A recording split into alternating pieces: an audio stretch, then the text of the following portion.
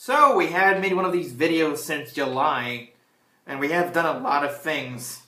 For example, now Sin is fully colored, and as you can see here, the parallax effect is looking really good.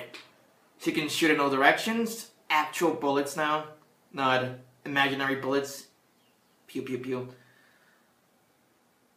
You can also charge your shot now, pretty much like that blue guy from the 2D games that this game is really inspired from. You know who I'm talking about. We have enemies now.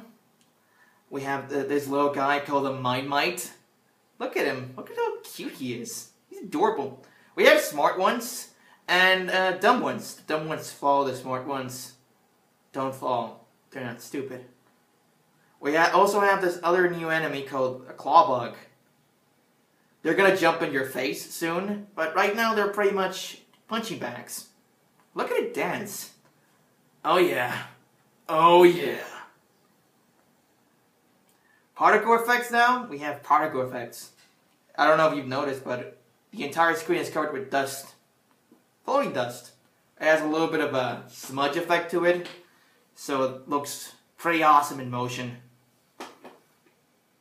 We also have particle effects for when you're charging, and this is awesome. Look at this. Boom! Yeah. We have explosions now.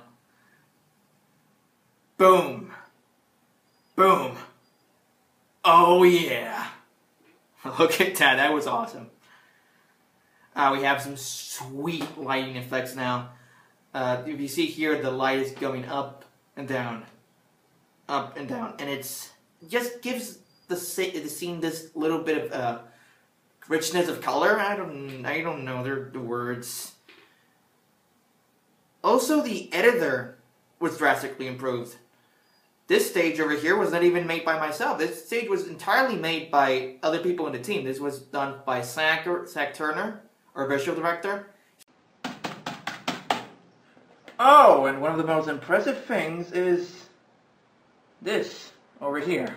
Because we can, we made it run in this iPod 5, on iPad 2, and an iPhone 4S with really good results. I mean, look at it. 60 frames per second. Oh my god. That's about it. We'll try to make these more often. I see some people are really liking these videos. So stay tuned and thanks for supporting us. Bye bye.